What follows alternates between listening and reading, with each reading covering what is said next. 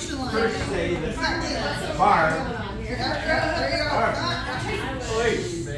Barb is one of the most important people in my life.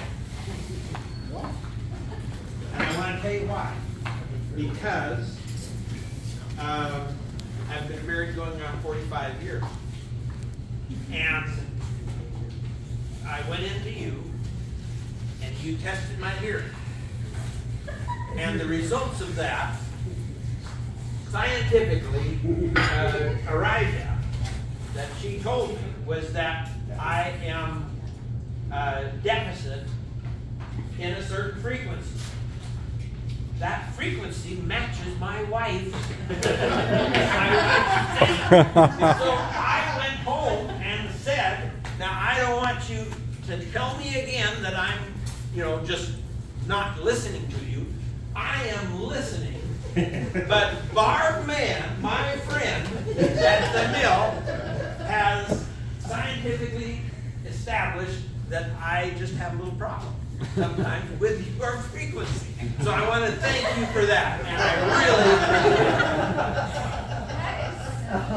I do remember that conversation. And we're looking forward to whatever you're going to do for the next 25. Is that what it is? 25 years here?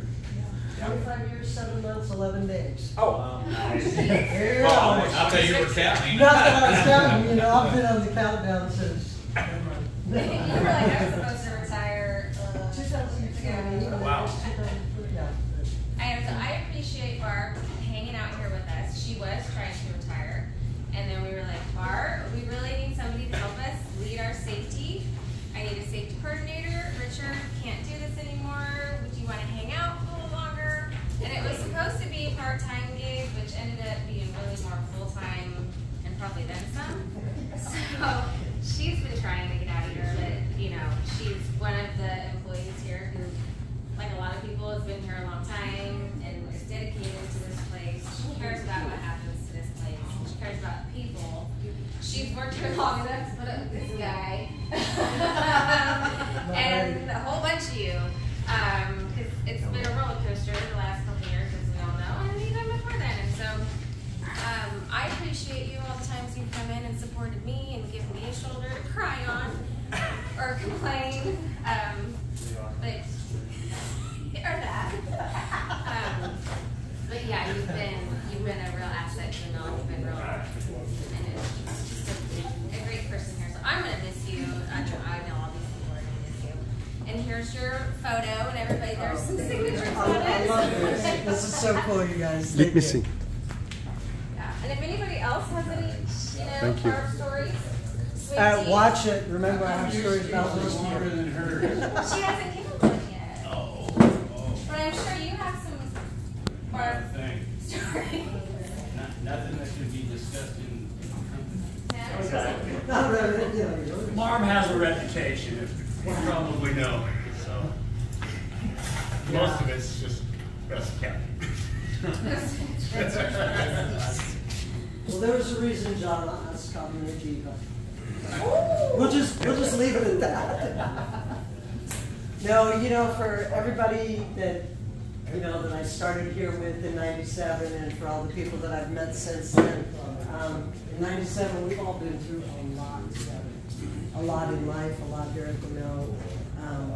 It's been a wild ride. It hasn't always been fun, but there's always been a certain amount of reward and just self-pride in what we did here.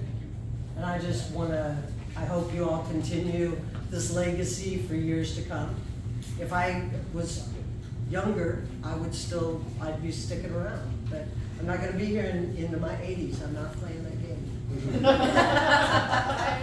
So for everybody I've known forever, I love you guys. We have a work family.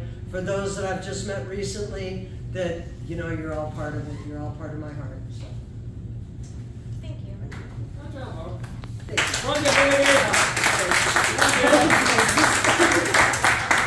I gotta watch her.